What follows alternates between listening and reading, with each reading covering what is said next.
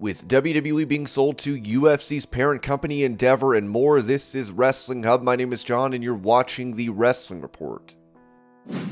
Before we get into the rest of the video, make sure you subscribe to Wrestling Hub and turn on all notifications to stay up to date with everything in the world of pro wrestling. Also, don't forget to follow us on Instagram at Wrestling Hub Official and follow us on Twitter at Wrestling_Hub.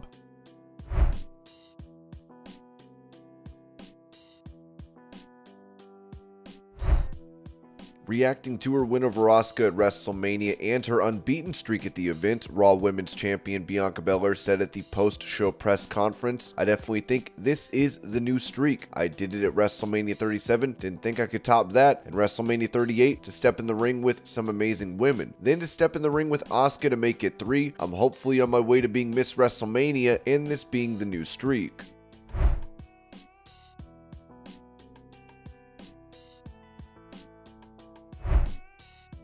At that same press conference, Roman Reigns said this about the Bloodline following his win over Cody Rhodes: "If this is baseball, then we're just in the 3rd inning. I've said it so long that we're just scratching the surface. I told y'all it had to be a month after I came back in 2020 at SummerSlam. We're running stuff. We're not just doing TikTok or YouTube shorts. You're gonna have to expand. You're gonna have to open up your attention span. You're gonna have to pay attention for longer than 20 seconds, y'all. That's what we're doing here. We're giving you filet mignon. This isn't McDonald's. This isn't fast food. We're giving you the good stuff, and I meant it, and I kept my word."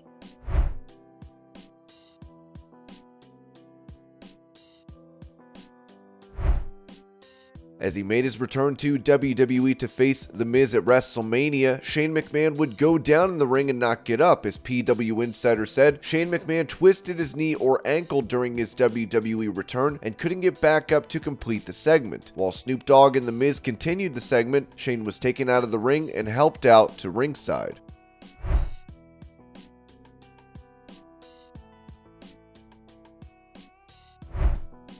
Talking to WrestleBinge, Bushwhacker Luke revealed his partner Butch had been hospitalized prior to attending signings. As he said, "I'm so exciting, I'm waiting for the fans to come in and pumped up, but there's a sad part of the story. My partner Butch is in the hospital. He's in the ICU ward in the local hospital next door over a situation with his medication. He flew in from New Zealand on Wednesday. He was all good Friday morning. He was incognito. I asked for some prayers for him out there. Get him out and get him back in action right here in LA. A GoFundMe has been set up for Butch. As it reads, the Bushwhackers were a fun comedy team. They entertained fans with their character work during what is known as the golden era of professional wrestling. Their contributions to the industry earned them a WWE Hall of Fame induction in 2015. That being said, we have some sad news to share. On one half of the team, Bushwhacker Butch Miller has been hospitalized after arriving in Los Angeles for a signing during the WrestleMania weekend. Butch had arrived alongside his long friend and brother Luke Williams. The duo has been together for more than 50 years on the road, and everyone was looking forward to this comeback. The beloved team gave their best years to the industry, earning respect and love to only from their mates, but also from their fans. From being the sheep herders to the Bushwhackers in WWF, they earned their spot in the industry history, and they gave so much to us in time to give back to them. Please help us help Bushwhacker Butch Miller and his family to cover his medical bills and needs. Everything little amount counts. Let's all show our love to a face only a mom can love. Thanks in advance."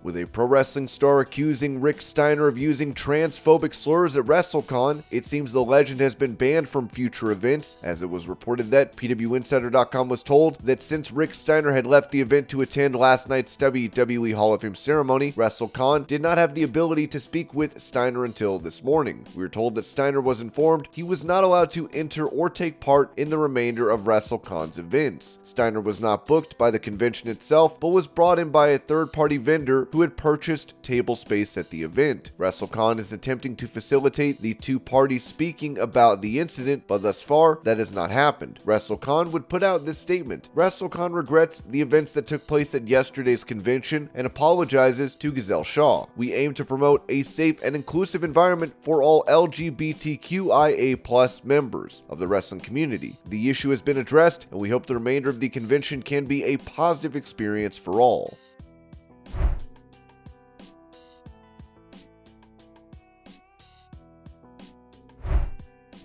With it looking like UFC's parent company Endeavor will be buying WWE, Sean Ross Sapp reported that another source in Endeavor was confident that a sale would lead to additional opportunities for talent, with the source pointing out that UFC fighters are allowed to have exclusive content pages such as OnlyFans and Brand Army for additional income. However, an agent that has worked with both UFC and WWE talent was quick to point out that UFC has let top fighters walk overpaying them, passing on dream fights, in addition to repeatedly taking steps to eliminate outside advertisement in cage for fighters. It should be noted that UFC arranges their own outfitting sponsors, though the money varies based on what a fighter could command themselves. The sale in general has been a major talking point backstage at WrestleMania Night 2, but talent truly aren't sure what's going on. Nobody from the bottom of the card to the top of the card was given any true indication who a potential buyer would be. Several talent contacted us to say they were ecstatic that it didn't end up sold to a Saudi Arabia-led group. We were told that the relationship between WWE and Saudi Arabia was set to continue.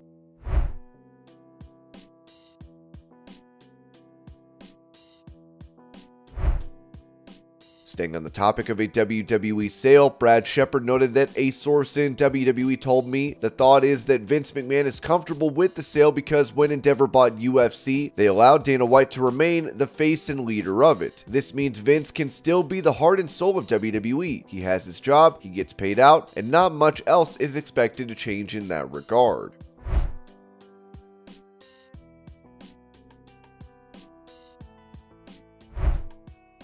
Talking to CNBC with Endeavor CEO Ari Emanuel, chairman of WWE, Vince McMahon mentioned the hush money scandal as he said, "I've made mistakes, obviously, personally and professionally through my 50-year career. I've owned up to every single one of them and then moved on. I'm not sure of the legacy stuff. I'm not going to write it. I don't know. I want to say, as someone who had an extraordinary amount of fun, great passion for what they did, and wound up with the biggest deal he's ever done in his life."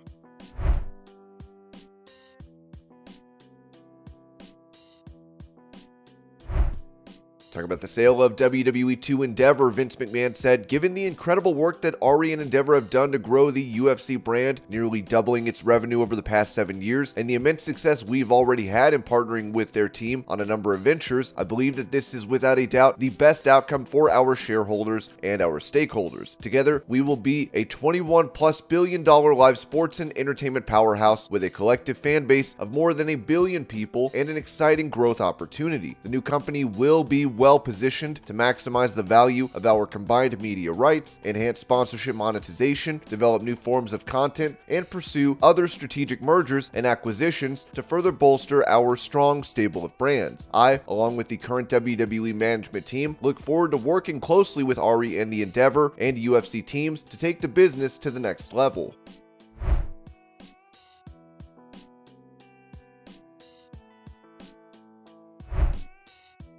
With a WWE sale, it seems some are getting a massive bonus, as Sean Ross Sapp reported. Nick Khan will receive a $15 million bonus, Triple H a $5 million bonus, in light of their significant contributions to the company prior to and in connection with the transactions and to promote retention.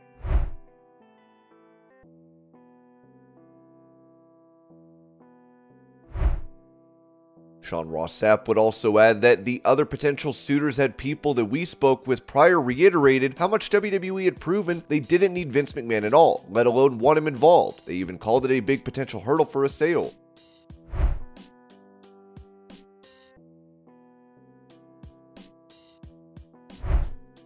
When it comes to WWE's relationship with Saudi Arabia, WWE CEO Nick Khan told Axios, "Our relationship with the kingdom is a terrific partnership for which we're appreciative of. And nothing in terms of anyone else's prior experience will affect that. We think that we've delivered the product in the way that the kingdom wanted it delivered. We have a multiple-year agreement with them in place. We're excited to do a show. We'll be back there May 27th for a big premium live event."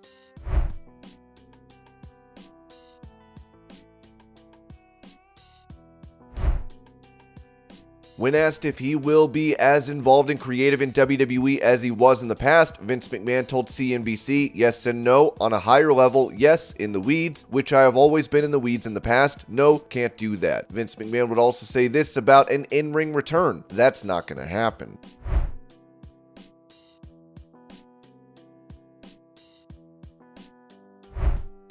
Speaking of WWE creative, John Pollock reported that per sources, an internal email was sent out in WWE and included the line that Paul Levesque will remain WWE's chief content executive. The email was sent by Vince McMahon to those within the company.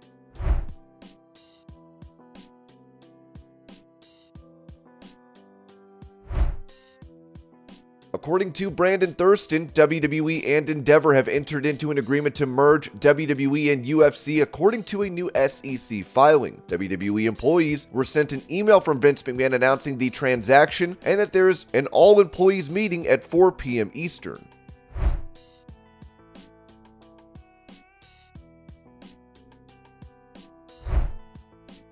Going back to that interview, Endeavor CEO Ari Emanuel revealed that WWE and UFC will be going public with a new company name, as he said. We're working on it now, very soon. Hopefully, the company can go public within the next 4 to 6 months, depending on the government. When it comes to negotiating TV rights fees, Vince McMahon said the rights fees are coming up. No, they have not started the talks.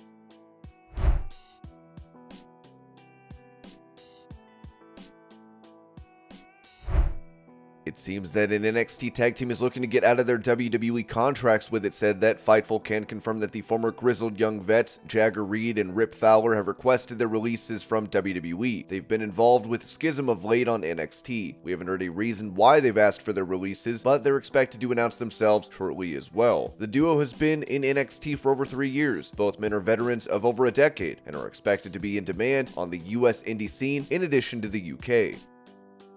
And this was your Pro Wrestling News Update. I hope you're all having a great day. Thank you so much for watching, and I'll see y'all later.